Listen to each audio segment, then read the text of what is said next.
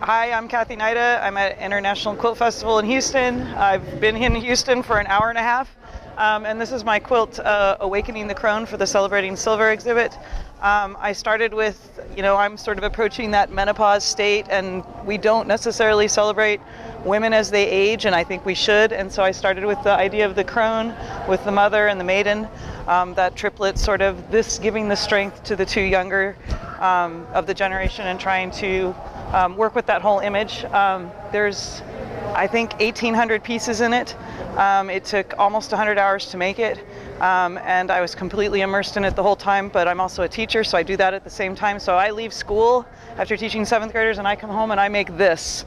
So I don't know if that makes me crazy or not, but I just wanted to make sure, a third of this is white. I know it doesn't look like it, but I'm getting there and kind of looking forward to it, though leaving this part behind is hard, I have to say, as my kids go off to college.